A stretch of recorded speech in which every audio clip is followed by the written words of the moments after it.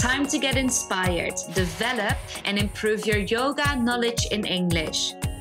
You're listening to Your Yoga in English, a podcast for non-native English-speaking yogis and yoga teachers that want to practice or teach yoga worldwide.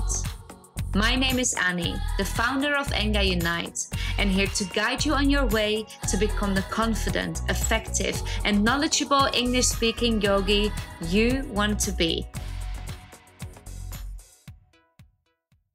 All right. Very excited again to be here. Thank you so much for joining us, Manu. My pleasure, Annie. It's an honor to be here with you. Yes, absolutely. It's really, really nice. It's our third time or fourth time together. We've been speaking quite a bit on social media, on your end and on my end. And today we are here for an expert interview. And we're going to speak about how to offer online yoga classes and gain more students.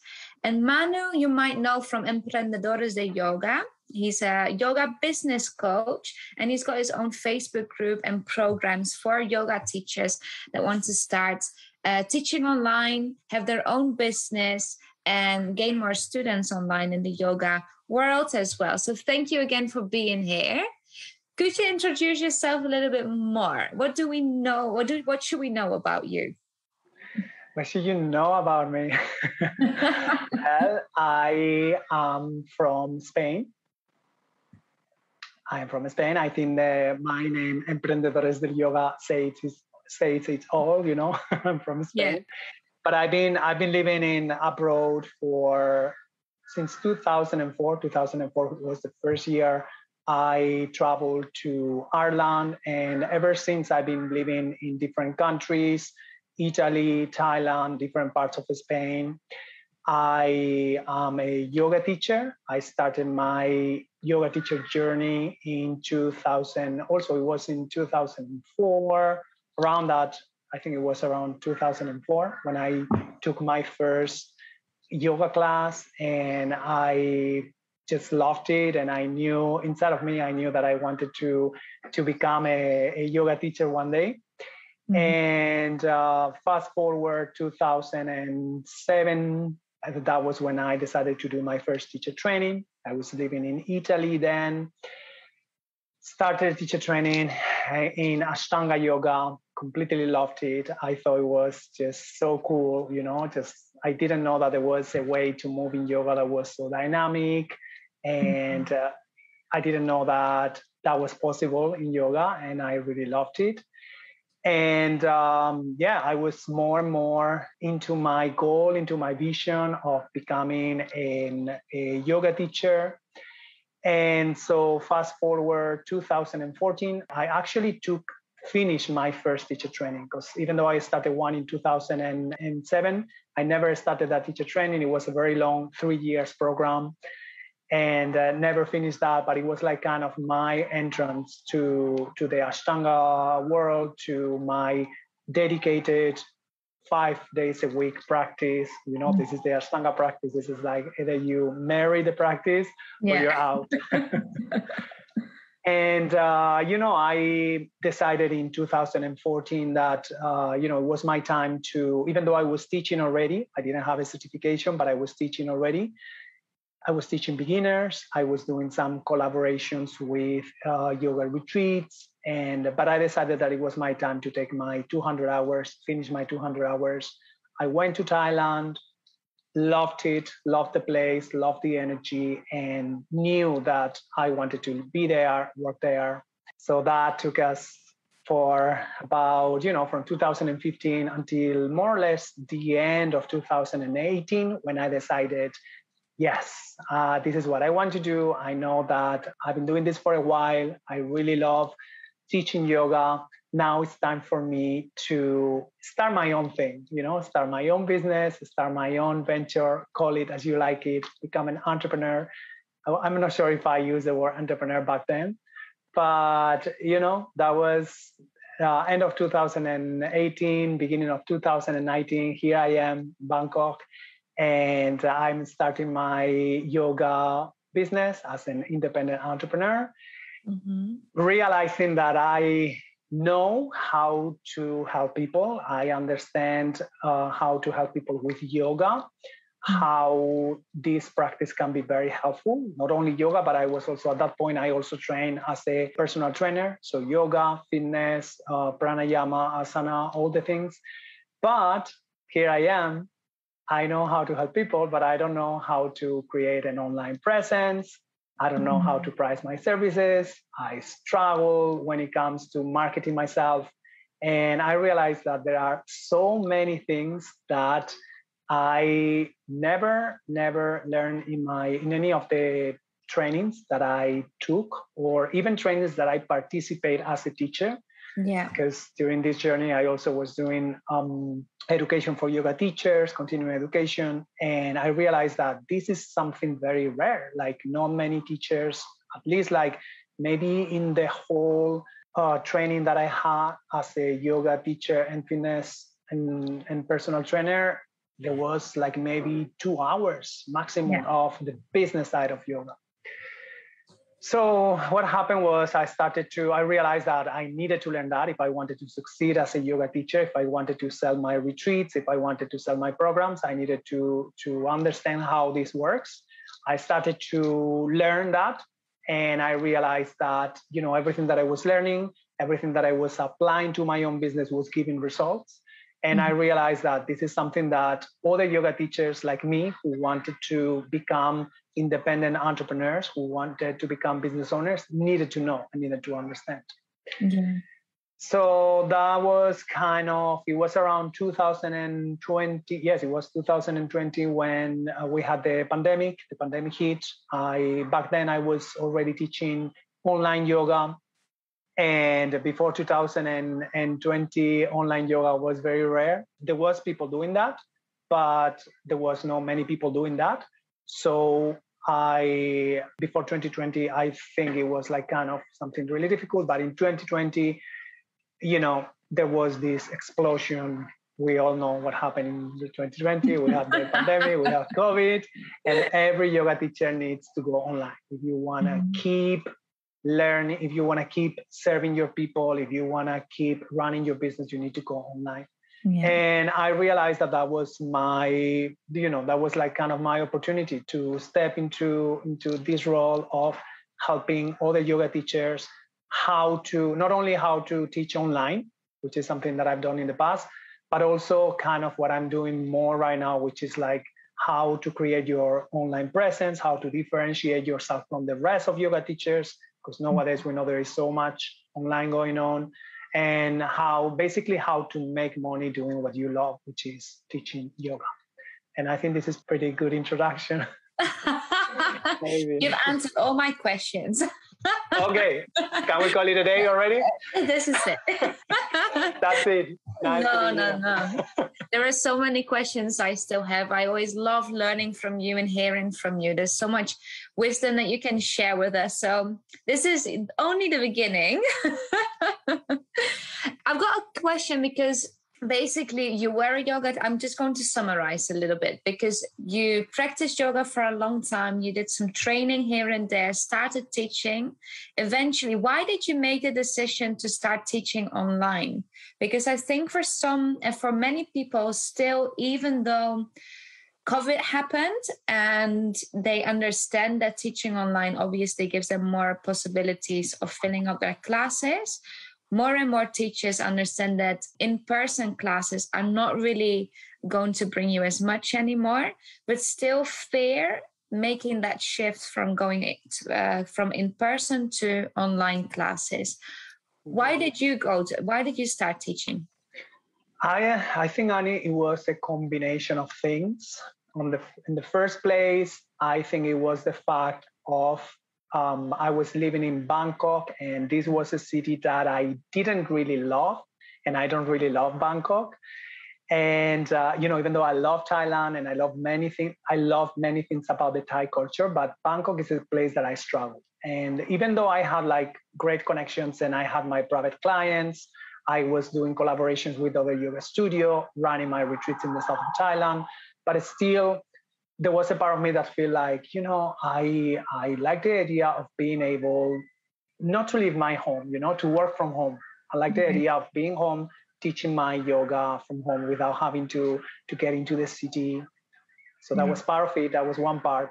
And then the other part was, back then I was studying with a yoga teacher who probably, his name is Jay Brown. He has this very famous podcast, Jay Brown Yoga Talk, Yoga Podcast, something like that. I was studying with him a couple of years ago. I'm not studying anymore with him, but back then I was studying, and he was teaching yoga online. I was taking more than yoga classes. I was taking his group class for yoga teachers. We would talk about, things that concerns yoga teachers. And I realized that actually, it is possible to create an online community. It is possible to work with people from different parts of the world.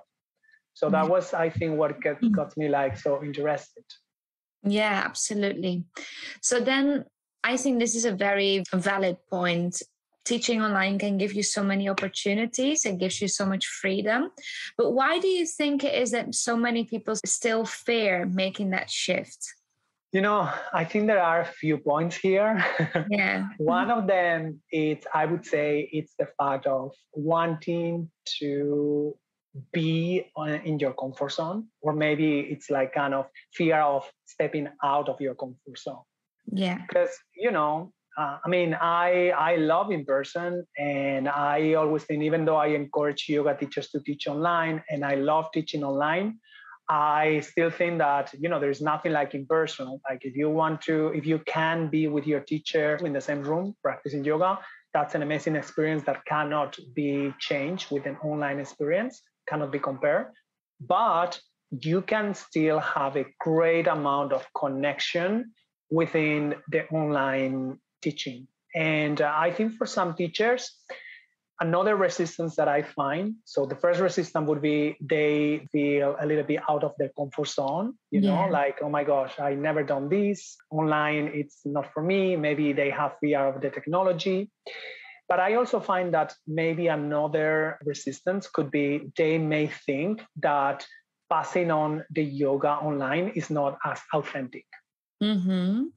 I came across some teachers who they fear that, putting the yoga online, they are not going to be able to give a deep enough experience to their students. Mm-hmm. And I think they're wrong. I think you still can have a deep, meaningful experience. You can still create a connection. Mm-hmm. And be it an example, Annie, you and I have never met in person, but I would never say that you and I never met in person, because we're friends now. Yeah. We've never been in the same room, but, I think we are connected, even though we have been doing it online, Absolutely. I think you're right. I think a lot of people do feel out of their comfort zone, and they might feel as if it's not as personal. But just like you, I did teach before COVID online. I was teaching English mostly, not necessarily yoga. And making that shift of teaching yoga online for me felt really weird in the beginning too. But I completely agree with you that you can still really create deep connections online and still read the room through the webcam or whatever it is that you're using. It still can be very personal, even though you're not physically together. Yeah, and it's a different experience, because even like sometimes we kind of want to translate whatever was happening in the in-person, we want to translate that into the online. But they are two completely different experiences. Yeah. And maybe the way you are doing connections in person, it's different to the way you are doing connections online. Maybe in person, for people who love doing adjustments, that's the best way to connect with the other person. But, online, you can have a breakthrough conversation, and you can have amazing feelings and emotions practicing, and you can have a amazing experience, even though that person is online. Yeah, absolutely. So what do you need to know before you start teaching online? What are some key elements we need to bear in mind or take into account before we start teaching online? Okay, so this is my own experience, and it may be a limiting belief because, what I always study was I learned yoga by teaching in person. And so personally, I do believe that before starting teaching online, it would be super helpful, if not even maybe necessary, to have a little bit of in-person experience. And that could be, your family, your sister, your mom, whatever, that could be having that little experience. But again, I know that throughout this year, since the pandemic, many yoga teachers have completed their teacher trainings completely online, and maybe they're teaching and maybe they know how to do it, and that's fine. That's why I say maybe this is my own limiting belief, But personally, I recommend that a little bit of in-person could help you understand many things. I would recommend. Yeah, so that's one of the things we need to know before starting online. Another thing, and we can go a little bit deeper into that later on, it's, when you are teaching online, once you teach online, I think it's pretty easy. But if then your goal is to find other students, because this is what we are working today about, finding more people, something that you need to be very clear before starting, it's to know who are you talking to? Who is your ideal student? Who is your ideal client? And especially, who are they and what are the problems they are facing? Yeah. Why this is important? This is important because it's in the online world, it's hard to keep a voice that it's going to reach. Okay, let me put it this way. If you are talking, we have, I don't want to say that something that everyone is saying, but it's like that. Like if you want to talk to everybody, it's like your message is not going to reach the people you want to work with. So this is when it comes all of the niching down and all of the specialization we constantly talk in the yoga world. It's super important to know who is that person, because if you know who is the person you are talking to, and if you know how can you help that person, then your message is going to become more powerful and have more impact. So I think that is super, super helpful. And then, of course, you also need to know how to provide a solution for the problem. If you know the person you want to help is, let's put it this way, you want to help people who work in an office, they work long office hours, they have back problem. So you know that you're going to talk to those people through your marketing channels, your social media, whatever you share with your content. And then you know that one of the problems they face probably is back pain or neck pain. So you as a yoga teacher, I'm sure you know the solution for the back and the neck problem.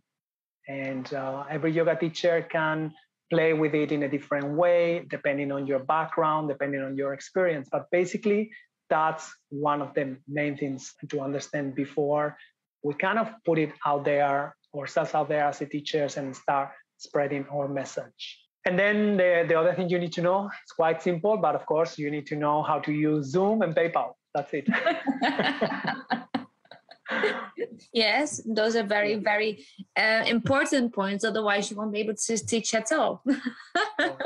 And also, if you don't even need to know a lot about Zoom and PayPal, because yet nowadays you have a lot of softwares and websites and places that can help you facilitate this process. Absolutely. There are many different platforms nowadays, and all of them are getting better and better at it because more and more people teach online. They constantly have updates and they make it very easy for you to use as well. So I really think tech, and especially Zoom or PayPal, shouldn't be the problem here. But let's dive a little bit deeper into this niche or your ideal student or your ideal client, because especially if you first start out or if you want to start teaching online and you don't really know where to start, knowing who you want to teach can be very challenging because imagine you come out of your teacher training, you do like to teach everyone because ideally you want to share yoga with everyone around you. Not everyone wants this. Not everyone is asking for your advice as a yoga teacher.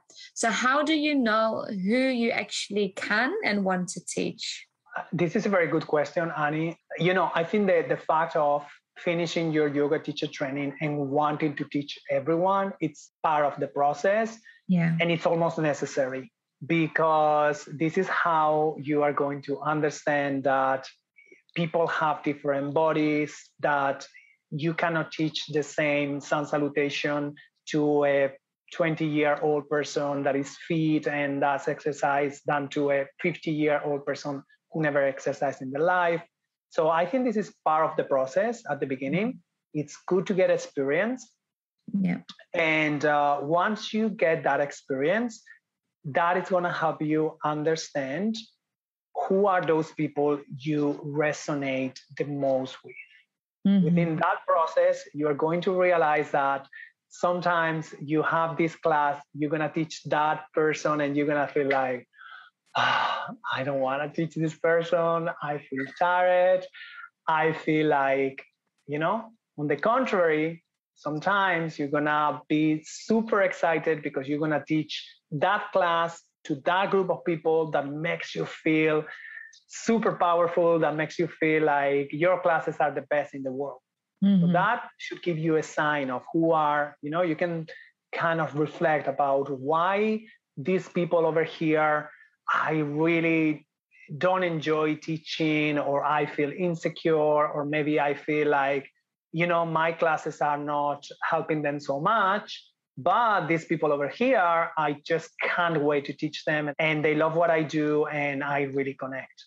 Mm-hmm. So I think this is how this process of teaching everyone can help you understand who is the people you prefer. And then there is another aspect, which I think it's also super important, which is their story and your story. Yeah. Okay. Because sometimes when we think about the niche we want to serve, I completely agree with you. Sometimes for yoga teachers can be very heady and difficult to think, oh my God, who are those niches? Who is this niche? Who is this people? But I always encourage yoga teachers to think about your own story and to ask yourself questions. Why did you start doing what you're doing right now? The first time you practice yoga, why did you get into yoga in the first place? And this is a process, and it takes time, to sit down, to reflect, and to really dig in and to know your why you are doing this. But this is super important. And this can really, really not only help you understanding who is the people that you want to help, but also this why it's going to be with you during the difficult times. Because let's face it, as a yoga teacher, it's not an easy life. It's not all, pink and roses. There's going to be difficult times. Yeah. And there are going to be times when you're going to feel tired. You're going to find things that maybe they weren't in your dream life plan, but you still need to do those things. So having your why very clear and knowing why you want to serve those people. Mm-hmm. Sometimes that why it's connected also with your own why. I think all of that process can be very helpful clarifying. Yes, absolutely. And I think you also have to be flexible with this, because a lot of times we have an idea of what we want to do and who we want to teach, and then we get some experience and suddenly we don't think the same anymore. We don't feel the same anymore. So I think it's also very important to be flexible with your own ideas and expectations, and just to practice your yoga and be open to the change and open-minded about what happens and how you experience it. Absolutely. I completely agree with you, Annie. I think it's important to be very open and flexible and see. Mm-hmm. And totally. And, I have experienced that myself. When I started, I thought all that I wanted to do was teaching yoga. But all of a sudden, I started as an independent entrepreneur, and I realized that what really passionates me because of my own journey is to help other yoga teachers. Because of that frustration that I was feeling when I didn't know how to post on social media, when I didn't know what to write about myself as a teacher, all of that somehow has created like my why in a way. And so I think it's important to go through this process. It's be open for it to change. Mm-hmm. I think sometimes yoga teachers fear that, oh my gosh, what if I choose one niche, but then that niche is going to be the wrong niche? Maybe, what I really like, it's another niche. it's okay, no problem. Just go for the niche that you think you want to have right now, because even though that is not going to be your niche, maybe after 3 years you are doing a completely different thing. But through the process of focusing on that first niche, you're going to learn a lot. You're going to learn a lot. Absolutely. Absolutely. It is very important that you actually go through this process. And I think the first time we spoke, I think it was an interview for your podcast. It's something that I started to finally understand, is to really enjoy the process and not hunt for your goals or the things that you want to achieve, but understanding the process will help you to actually understand who you're teaching as well. All right. So then we know our niche. We know who we want to teach. We know more or less where they are and how to reach them, how to speak to them. Not long ago, you did a challenge on how to teach yoga online. And I would like to know what you taught your students there. Okay, so for everyone who is listening right now, this challenge, if you want to take this challenge was specifically for yoga teachers who never teach online before and they want to do the first step. So it was like very, very basic. Basically, if you are listening right now and you don't know how to teach yoga, just letting you know that I uploaded all of the video to my YouTube channel. That was a 5 days challenge. And basically, on the first day, I would teach yoga teachers how to open a Zoom account. I wanted every day to have like a very short, easy, simple step, like a little win. So on the first day, they would learn how to open a Zoom account. On the second day, they would learn how to send a payment request with whatever payment software or whatever payment program they were using. On the third day, they would create their first Zoom meeting. Bear in mind that, when we talk about Zoom meetings now, for many people, we are all familiar, but maybe some people, they have never done that. No, so this absolutely. is like kind of basic things that you still need to learn. Mm-hmm. On the day 4, we learn how to create a virtual shala. Basically how to create your space and the different possibilities, because there are different possibilities. You can demo, you can use your video and do screen share, so you don't have to demo. So the different options. And then the day 5, they would teach their first online class. They would just like reach out some friend and family, and they would teach their first class. That was the 5-day challenge. They will receive every day a little video and a little PDF, and I would be giving them support and sharing them up. You can do it. Yes. Yes, it's really nice. I did the challenge too. I did teach online already, but I thought, you know what, this is always good because there might be things that I haven't thought of before. And it was a really, really nice challenge. I definitely, I know that in our group, there are people that are thinking of teaching online, but have never done this before and are in the process right now of choosing the platforms, choosing the payment options, the video streamers. So definitely check out this challenge. I think it will be very, very useful for you. And then what other tech or software or programming or booking platforms do you think you need? So usually, if you want to keep it super simple, if you have like little students and you don't want to overcomplicate things, maybe with a Zoom account and a PayPal account, it's enough. But of course, if you want to make things more automatic and you start having more students, and maybe you don't want to spend so much time just like kind of sending links out and everything, then as we say before, there are plenty of options out there in the market right now. I can tell you one of the most recent that I discovered. It's called Ubindi, and they are a teaching platform. I can also send you the links about this Ubindi. Basically, they have everything that you need to start. Basically, you connect your Zoom with Ubindi, and you can collect payments. You can schedule your classes. You can send email to your people, and you can actually have a free account that will allow you to do all of that for 50 students, completely free. So this is the software that I've been using recently, and I've been experimenting with them. They are nice people, these Ubindi, the creators. I think you may know Annie Yoga Trial. I don't know if you are familiar with Yoga Trial. It was like a kind of a software or website where you could put your profile as a yoga teacher. Okay. And I was there in Yoga Trial back in the days. It was like a social network for yoga teachers. And they are the same people who created Ubindi. Right. They reached me out a few days ago and they say, hey, we would like you to see our product and give it a try, see if you like it. And I thought it was really cool. Mm-hmm. So at the moment, I'm also doing a little bit of an affiliate program. So I would recommend anyone who wants to try that for free, take the free account. I can also drop the links or send them to you if you want to share with your audience.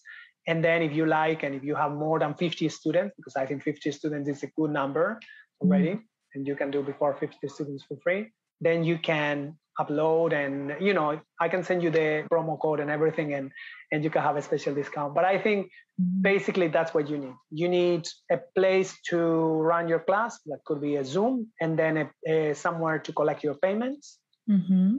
And that could be two separate things, or that could be all in one thing in Bindi, or there is also Offering Tree, or there are also so many other places. Yes, there's a lot out there. There's a lot. I really like, have you heard of Momo Yoga?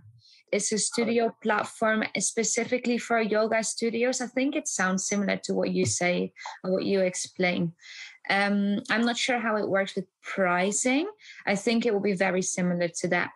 But it's really good to have a booking platform, because if you have one or two students, you can take the payment yourself, you can book them in yourself. But as you say, as your student list starts to grow and as you get more students into your classes, it's just really nice to have that automated and not having to worry about who is coming, who's canceling, who's paid already, who still has to pay. It is a bit of a hassle. So definitely check out booking platforms as well. And we spoke about the niche.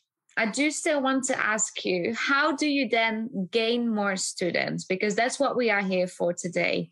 We do have our setup, we've got a booking platform, and we've got one or two students, but we want to gain more. How do we go on about this? Okay, so then that is time for us to start creating an online presence. Yeah. And of course, when I say an online presence, it doesn't necessarily need to be on social media. Personally, I love social media. I think social media are an amazing free tool that you can use for reaching people. Mm-hmm. But I also know that many yoga teachers struggle with social media. Many yoga teachers, they don't like to be sucked up by the social media energy, which is just like very, you can lose a lot of time if you are not keeping boundaries with it. Mm-hmm. So I think it's okay if you don't want to do social media. I think it's still possible to create an online presence. Mm-hmm. But you need to understand that if you want to create an online presence, if it's not social media, you need to find a way. Yeah. That could be a YouTube channel. That could be a blog on your website. That could be a podcast. That could be a newsletter, something where people have the opportunity to receive from you. Yeah. Okay. So let's take it a little bit backwards. So we say before, let's go a little bit back. Let me go back. We were saying before that we need to know who is that person. Yeah. Now that we know who is that person, we need to understand what is the problem they're facing. Mm-hmm. Let's go back to the example I gave before, the office workers. They have their problems, they have their back pain, they have their neck pain. So now we also know that we have a solution for the problem. And the solution for the problem comes in many forms, but basically is our yoga practice. Now, what would be the next thing? The next thing would be to, in any way, reach those people and to share content with them. For yoga teachers who want to create an online business, who want to create an online presence, this is basic. This is super important. Yeah. We need to create content and we need to give it for free.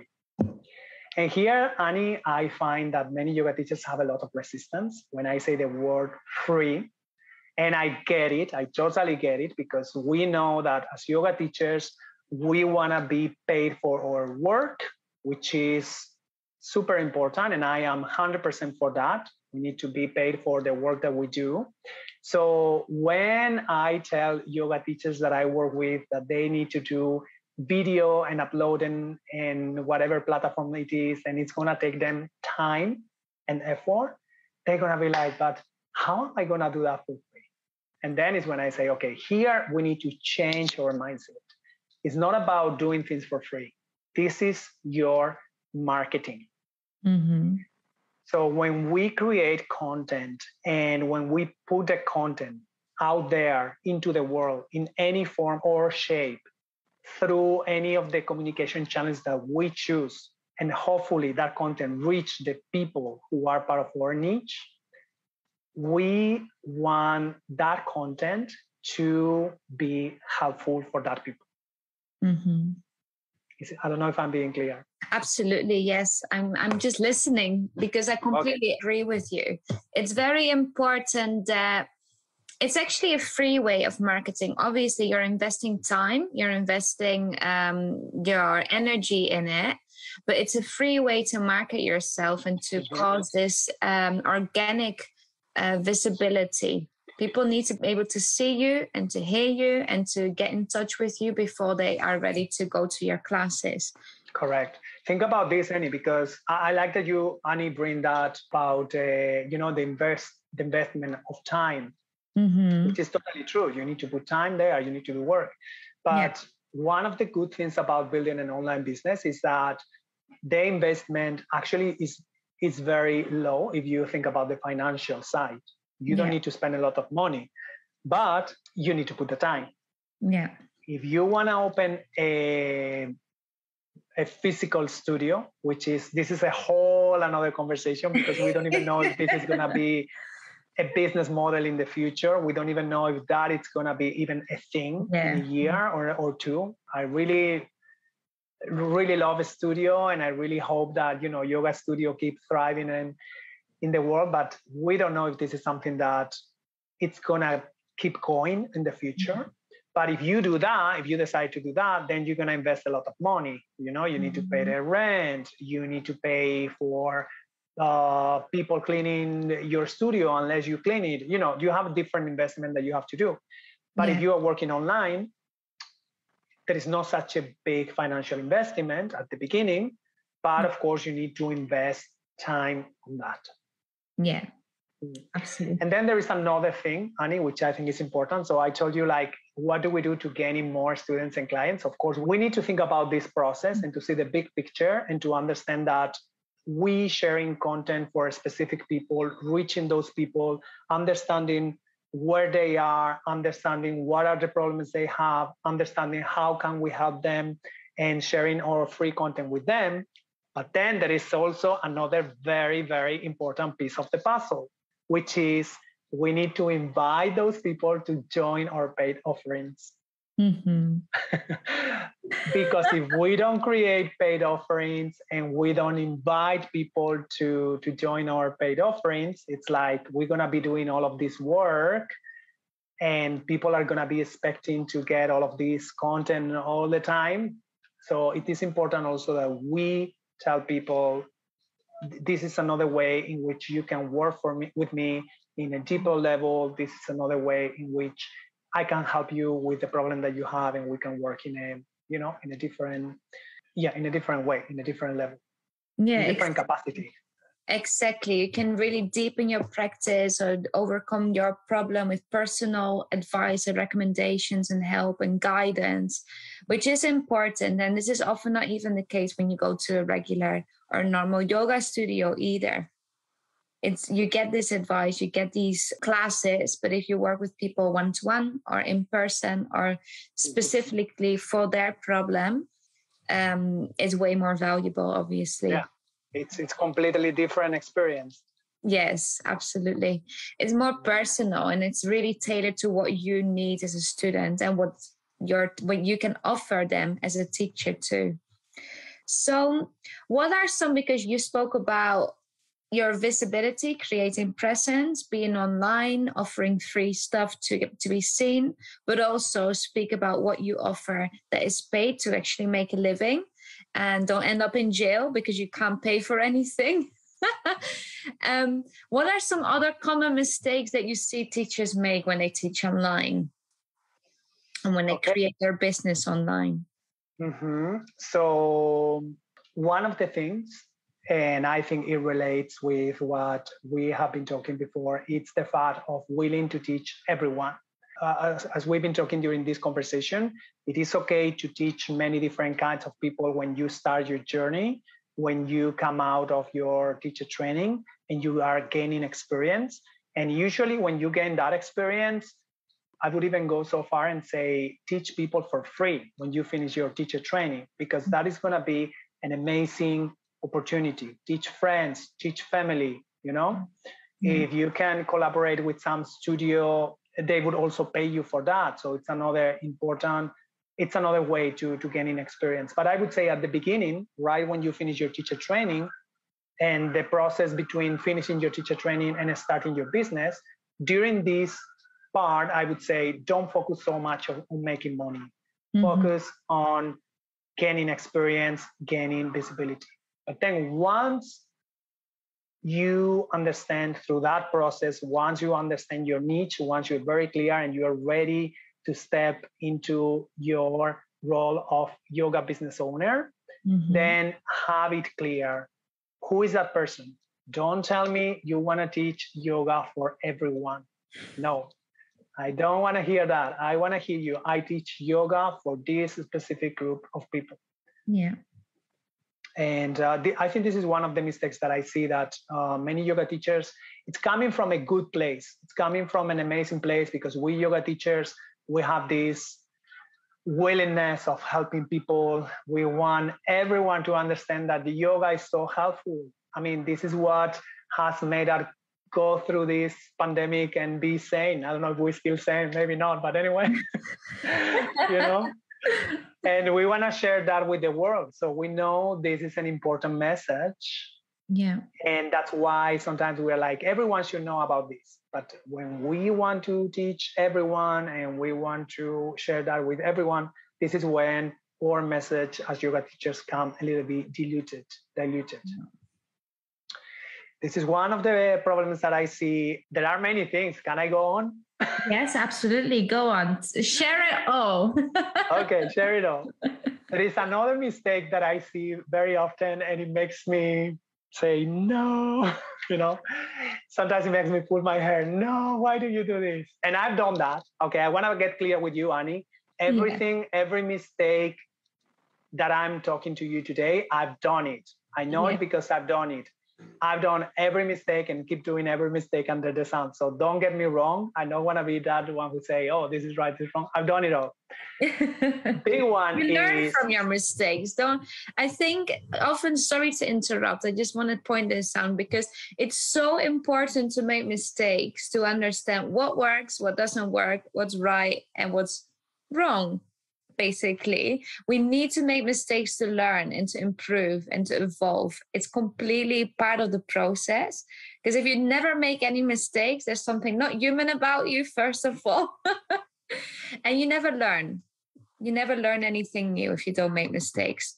Sorry to interrupt. Keep going. No, absolutely. I'm with you, and I think we could have a whole conversation about this because we have this mindset about mistakes, maybe because we were taught that way, that mistakes are bad. But actually, mistakes, it's one of the best way to learn things. So I'm with you 100%.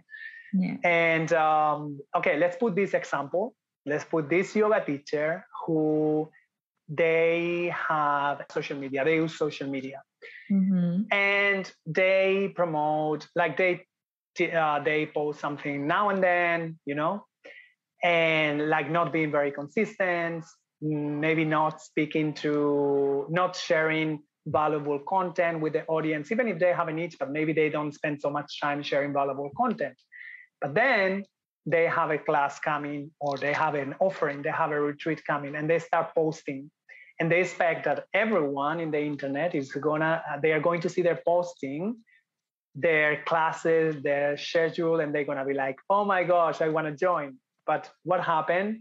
They're going to find crickets. They're going to see that, people are not so willing to take the classes. And why is this? And this has to do with all of the process that we have been talking before, which is the mistake here is promoting your services without having a strategy that includes nurturing your people, nurturing your audience. Yeah. And the process that we talked before, which is known as know, like, and trust process, which is, understanding your people, sharing content with them, and then inviting them to your paid offerings. This is the way, this is how it works in the online world. So one of the big mistakes I would say is like teachers who promote their classes without having been nurturing their audience first. Absolutely. I think this is a very common one. I think even just promoting your classes without nurturing does not work. Saying on Instagram stories, hey, come to my class at 7 p.m. and nothing else. If people don't feel the need to actually go there because they first don't know what to expect, they might not even know you because they only have seen your class promotions and not what you actually do and how you can help them. Absolutely. Yes, really good point. I like that you said that. I want to speak about this quickly as well, because obviously teaching online will open up a lot of possibilities for you to be super international and reach other people, other students, other teachers even around the world. What other benefits do you see of teaching online or being this international?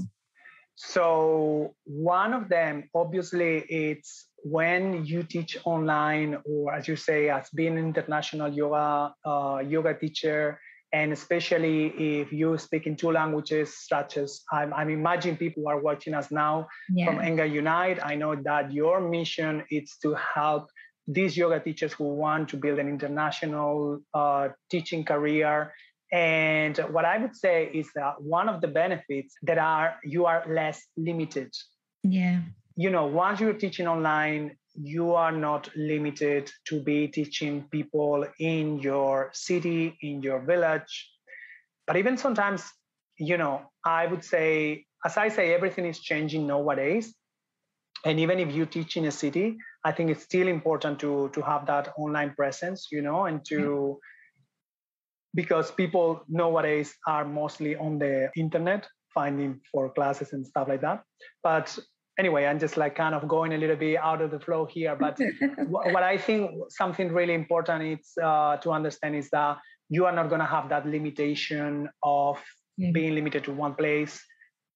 Another amazing thing is that you can connect with other teachers from somewhere in the world. I'm thinking about you and I, for example. You see, we are connecting. There is this magic called technology. And, we are in two different parts of the world. We are sharing this time. And I hope, and I'm sure someone is going to be benefiting from this conversation we are having. One of the benefits, I would say, you can have an impact, at a bigger level. Absolutely. Absolutely.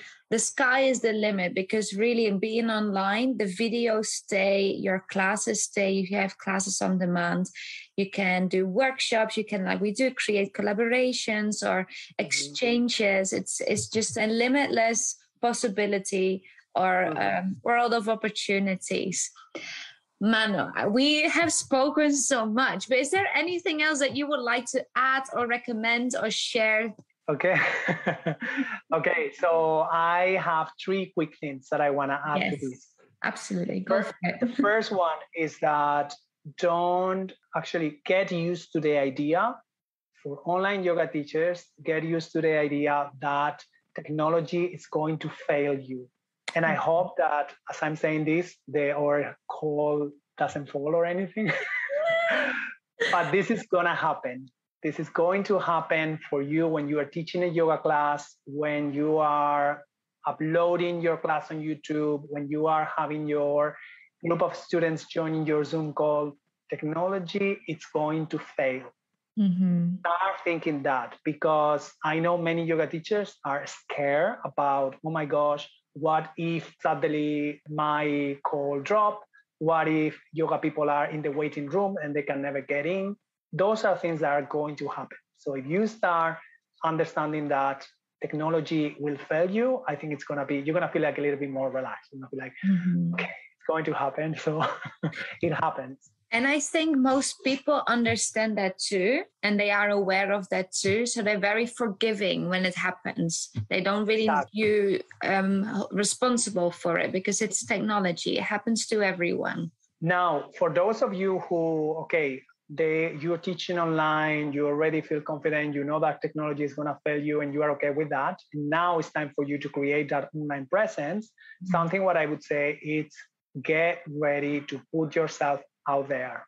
If you want to create an online presence, and as I repeat myself again, it doesn't need to be social media, but you need to put yourself out there in any way. I know this feels uncomfortable.